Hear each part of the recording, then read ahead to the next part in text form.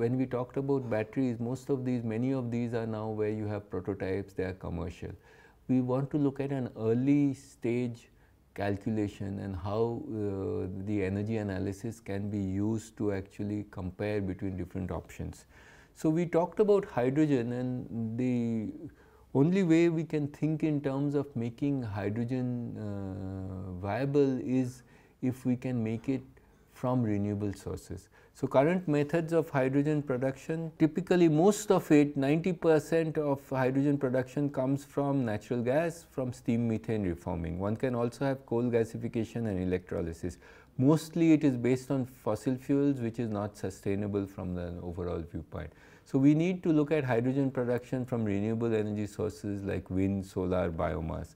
And this study that we're going to talk to you about is to look at biological methods of hydrogen production. These are still at the laboratory scale, and where it can operate at ambient temperatures and pressures. They are expected to be less energy intensive, and they have a variety of feedstocks as carbon source like sugars, lignocellulosic material, wastewater, and there are several reactions, there are substrates and bacteria. So you have basically the biological feedstock, something like C6H12O6 with water giving you hydrogen, CO2, and then another compound. So this is the hydrogen that we would separate and use, and we'd like to, this you can see, this is a slightly old paper, it's in 2008, there's a comparison of biohydrogen production processes. So what we said is, all these processes today are still at the laboratory scale.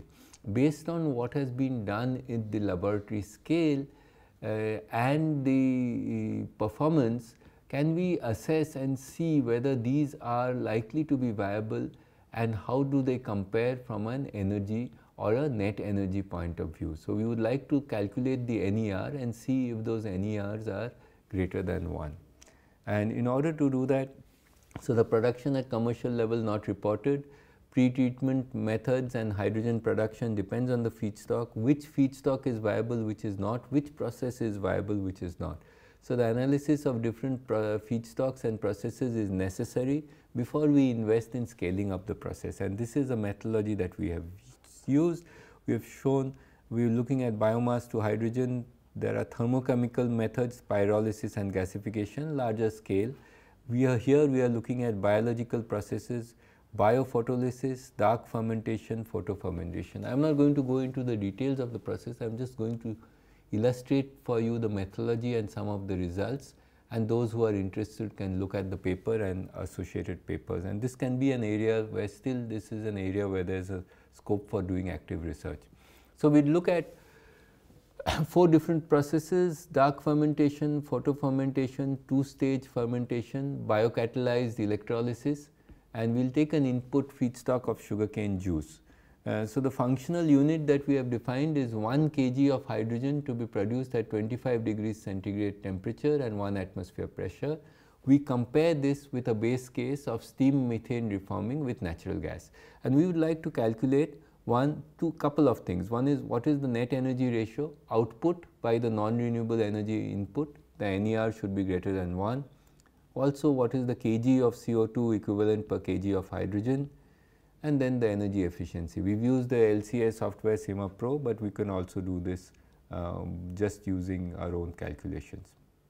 And the heat which is being used in the processing, we need to produce steam. We use diesel with 90% combustion efficiency.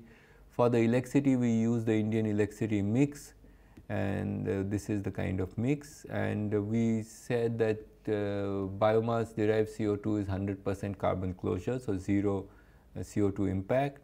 And we look at natural gas and biogas as the residue. This is the electricity supply mix that has been assumed in this case. There are different kinds of, for steam methane reforming as the base case, we use natural gas, coal, and these are all the different kinds of inputs which are used for the net energy analysis of hydrogen from steam methane reforming, which is used as a base case for comparison with these options. This one was the dark fermentation. In the case of photofermentation, we have the sugarcane milled to get bagasse, Then we get photofermentation, which goes to the anaerobic digester to produce methane, and the photofermentation output is separated using pressure swing adsorption, and so we get hydrogen. In each of these processes there is some energy input which we quantified.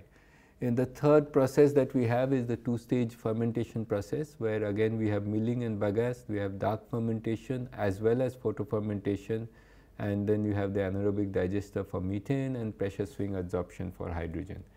In the next process is with biocatalyzed electrolysis, where we have an anode and a cathode, and bacteria, where you have this power this is where you have the electrolysis and hydrogen is being produced.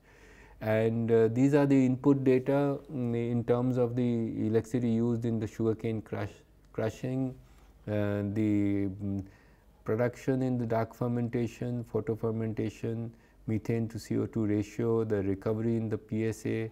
Compressor needs electricity input, so we have the isothermal efficiency, and then we have the loading of the biocatalyzed electrolysis. Based on this, we build up for each of the process mass and energy balances. I am not going to go into details of this, you can look at the details in the paper, and essentially what happens is that for each of these, the sugarcane input, electricity input, the ammonia, platinum, the outputs which are there, and for each of these processes we create the inventories in terms of masses, and then we also create the energy content. And then in the case 1, the final results without byproduct. With byproduct, of course, it looks much better. You can see that in all these cases the CO2 emissions, kg CO2 per kg of hydrogen that we have is significantly lower in all the in the biohydrogen processes. And it turns out that the two-stage process seems to be the best in terms of the CO2 emissions. Similarly, if you look at the non-renewable energy use, photofermentation and two-stage process look to be similar, while biocatalyzed electrolysis uses much more in terms of the energy. So this gives us a way, a direction in terms of how to move forward in terms of processes. Within the process, we can again use it if we can have a process model, and we can use it to make the comparison between making a viable process and making a process which can then go to the next stage where you can do the economics. These are a series of charts which have been used by Ashby, which has been proposed by a UK researcher Ashby, and this is reported in Alvord et al. You can see essentially the idea is that when we choose materials, we often do that based on a particular application. We choose from a particular set of materials, and people often historically use a particular set of materials, but for some properties it is possible to have a whole host of materials. So for instance, if you look at ceramics, metals, polymers, and we look at, let's say, the property that we are interested in is a Young's modulus. So you can have for a given Young's modulus a whole set of different materials between metals and ceramics, and different materials have different amounts of embodied energy. Similarly, we can also draw this in terms of embodied CO2. So we can actually choose a material that uses less energy or less GHG equivalent emissions, and this could be a basis for looking at sustainable design for the future. And this is just to illustrate, this is another parameter when we look at strength, and so one can actually create these kind of curves, and these can aid the designer in terms of choice of different kinds of materials. And we are now in an era where we actually have nanotechnology, and we are creating designer materials. So this can be even more useful, because we can actually look at materials with a particular capability which has a low energy footprint, low carbon footprint. So with this, I would like to just give you the last example where we are talking of sustainability analysis, where we are looking at combining all of this, the LCA, the thermodynamic analysis, techno-economic analysis, we'd like to screen different kinds of technologies and compare them and see what are the prospects for future, and this can help us in decision on investment. So, we've looked at, in the case of life cycle assessment, these two criteria we will look at: the cumulative energy demand and the carbon emission footprint. And in thermodynamic analysis, we can look at the energy efficiency, the exergy efficiency. Exergy is basically the second law of using the second law, where we convert everything into work equivalent, which is exergy. And then we can look at the primary energy consumption per kg. We can look at the current costs, future costs, and bottom up costs. So, we will take an example. This is from a PhD thesis done recently by one of our students, where we looked at the possibility of using, for zinc, which we manufacture currently, using an industrial process, using fossil fuels, how can we make the zinc manufacture process sustainable. So, we have a whole host of different options where we make it zero carbon, and we would like to compare this. So, one of the processes that we are looking at is a solar carbothermal reduction, where we start with zinc oxide and a carbon source, which could be biomass or coal. We have this reaction, which is essentially zinc oxide plus carbon, giving us zinc plus CO. And this is a carbothermal reaction which we are carrying out at high temperatures. We generate those temperatures by getting solar thermal concentrated heat, and there has been this reactor which has been there for carbothermal reaction of zinc, a 300 kilowatt reactor, compound parabolic collectors, and this has been done in Israel. You can see here that on the ground you have these heliostats which are focusing onto a reactor, and this is a beam down reactor which again focuses, this translates it to a mirror, and this goes to a reactor which is here, and this is getting very high temperatures, and you can concentrate it. This is a one reactor which has actually been built, and some performance data is available. We took that performance data and tried to analyze what does this process mean if we wanted to implement this process to manufacture zinc. How would it look like in terms of the energy and the carbon? And this is how we calculate this. So, essentially what happens is, you can look at the multiplicity of processes. We can have either keep the process as it is, zinc oxide, leaching, electromining to zinc metal, and we can look at creating these, the electricity that we are using and the heat that we are using, get it from renewables, that means photovoltaics or CSP. So, there is one possibility, which the baseline example is grid hydrometallurgy, where you get grid electricity, or we could have the solar giving you PV electricity and then running the PV hydrometallurgy, or we can have solar thermal CSP hydrometallurgy and get zinc and carbon monoxide, or we can do the carbothermal, the thermochemical, and a whole host of different routes. In each of these, we then identified and designed the reactors and the systems to produce a certain amount of zinc annually, and then made this comparison. And I am going to show you just the final results. When we did this, we then calculated, we developed a sort of Sankey or an energy balance diagram, which shows you the different kinds of where all are the energy flows and the overall kinds of losses and the final output.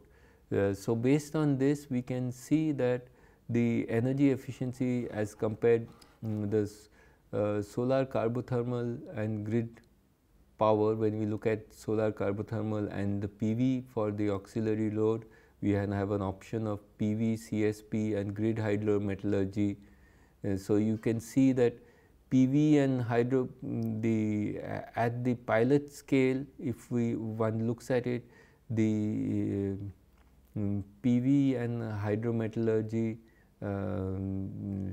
the existing process and making it PV seems to be better in terms of an energy efficiency viewpoint. And however, from a CO2 viewpoint, when we look at the life cycle assessment from the cumulative energy demand CED and the CEF, you can see very clearly that with grid electricity, this is the megajoules per kg of zinc that we are getting, and with PV we can, this reduces very significantly, and CSP also this reduces if we can get the thermochemical route with biomass, then we can actually get somewhat nearer the PV, though it's still a little higher than the PV. However, on a CO2 basis, you can see very clearly that if we compare a thermochemical process with biomass, then it is possible to actually go ahead and make the thermochemical process with the PV auxiliary for the auxiliary, and the thermochemical process turns out to be better than the PV hydrometallurgy option. So this shows us that it is possible to actually go ahead and we can look at a new renewable based process for zinc, and it is possible actually that we can modify all the industrial processes so that they become zero carbon. There are a multiplicity of different possibilities in terms of routes, and when we do the initial pilots and the experiments, one can actually use net energy and life cycle analysis and the carbon footprint as a basis for making this comparison. Now, what does it look like in terms of economics? Now, interestingly, of course, when we look at the economics, all these routes that we talk of are much costlier today. They are costlier by a factor of 10, but it is possible with technology development and volumes that these costs we can go down significantly in the future. And so, for instance, if we look at it, the solar carbothermal with biomass, which is the route that we are looking at, is depending on the way you do the estimates, about $1,000 to $2,000 per ton, as compared to the grid hydrometallurgy commercial one, which is of the order of $300 per ton. Of course, this is at the pilot scale. If we make this at the commercial scale and we expect the kind of cost reductions that are possible, then we can actually go ahead and get in that same range. So, it is possible that we can do this kind of cost reductions. So, now when you look at net energy analysis, life cycle analysis gives us a way in which we can look at over the entire life cycle the environmental impacts and the energy impacts. Net energy analysis, at times what happens is, especially in the case of new technologies, and when we are looking at going from the research and the lab scale to the pilot scale, or pilot scale to the before commercialization, it is very difficult to estimate what would be the costs.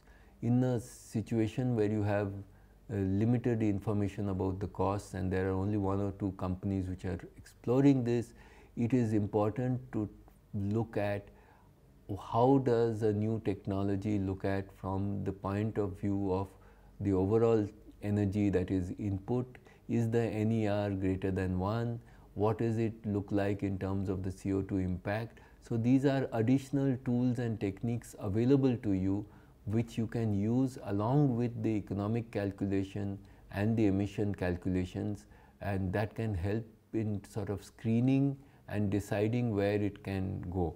In some cases, if you find that the ratios, the energy numbers and the cost numbers are almost similar, then it is likely that there is not much scope for reduction, or it needs major breakthroughs. In cases where you find that the energy inputs are much lower but the costs are at a higher factor, it means that with technology development and commercialization, it is possible that that technology may actually yield better results. So an net energy analysis can help and direct some of the choices of new materials, new processes, and this is something which has been used but not used as much as it could be, and this is something which I hope you will use when you analyze different energy systems, and you especially look at new things coming out to see that they are viable from an overall energy point of view.